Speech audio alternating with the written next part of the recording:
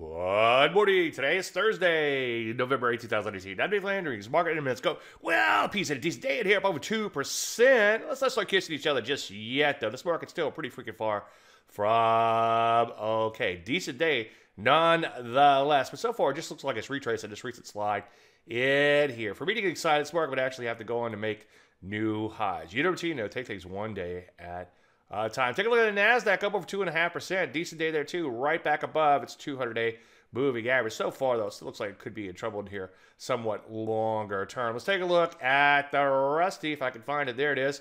Nice day there, but so far, just retraced this recent slide in here. So what do we do? Well, I wouldn't get too excited again just yet. Maybe keep an eye out for a short or two. Out of your stops on any existing shorts, obviously. And, of course, wait for entries on new positions. I'm going to flesh all this out, plus a plethora of other stuff later today in the chart show. I hope to see you there.